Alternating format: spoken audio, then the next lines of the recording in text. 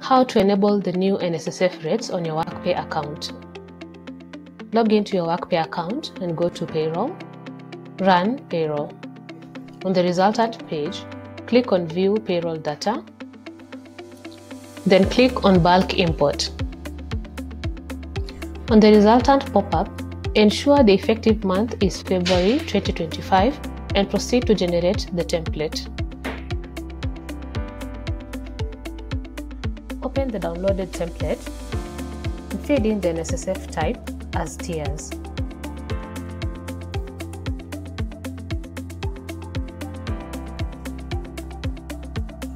Let the frequency be recurring. Please note the template is case sensitive.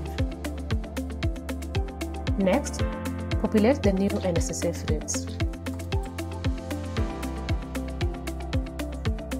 Let the value be yes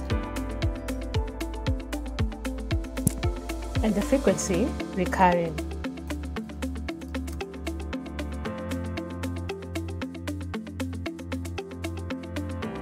Once done, proceed to upload the template on your Workpay account.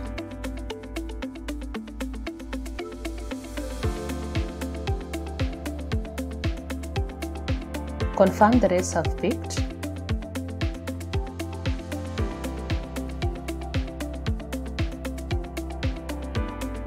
Then proceed to reprocess your payroll.